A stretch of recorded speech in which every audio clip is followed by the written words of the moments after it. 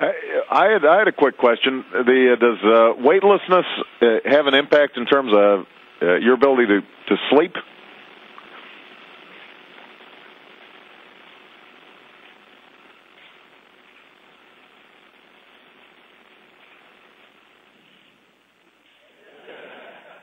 Sir, we just arrived here just a few days ago, and it's taken a while getting used to. For me personally, missing a pillow. You're used to laying down on a mattress and having a place to rest your head, and so it's taken a while to get used to that. Well, I know the kids got a chance to ask some questions. I want to make sure that if there are any members of Congress who've got some questions that they're interested in, that they've got a chance too. Okay, hold on. This is Kay Bailey Hutchinson from Texas. I understand that you are doing experiments on salmonella and watching those organisms and how they react and grow, and we've had some salmonella problems here on Earth. What do you think you will be able to learn from the environment in space that maybe you couldn't learn here on Earth?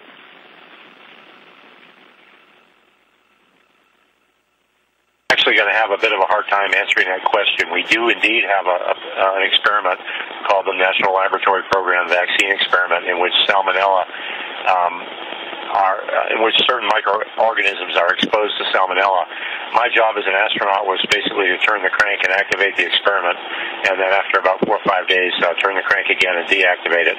I'm not exactly sure what the scientists are going to do with the data back at home or with the samples. We are returning, however, 8 big vials of samples of these cultures with microorganisms and salmonella, and let the scientists go to work.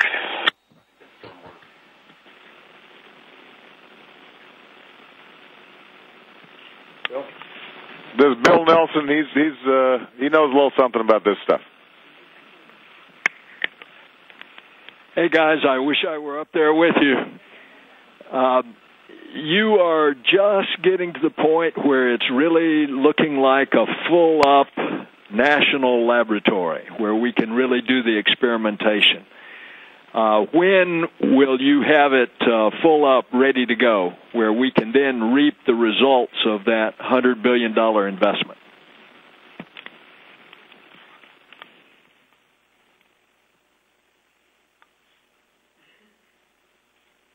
It's nice to hear you again, sir. The International Space Station has already been delivering some of the science we promised. Where we are now is an Expedition 18, our crew, we're making the turn from 3 people to 6 people. The next crew that comes after us, a few months after we get replaced, we'll have 6 people on board the International Space Station. So that's why we needed the solar power. That's why we needed the second toilet and other things, so that we have a room and facilities for 6 people. And once we have 6 people, we'll have enough time and energy, solar power, to run all the experiments that we can. And then it's just a matter of getting enough experiments up and down from the space station to really reap on that science. We've already been delivering, and we got a lot more to come. And like Sandy said, there's a lot of things we don't know, so there's some really interesting discoveries out in front of us.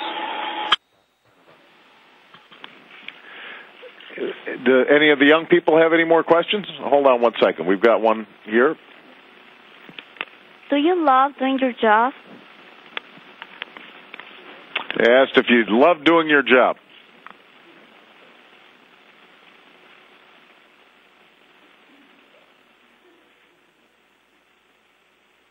Yes, it's wonderful to work in space. Ever since I saw Apollo 11 lunar landing when I was 5 years old, I always longed for going to space and work. And here a dream came true. I had to study hard and work hard. But I'm so happy to be here, and I'm loving living here and working with so many wonderful people here. Just a couple of logistical questions. How long did it take from the time of launch? How long did it does it take to get to the space station?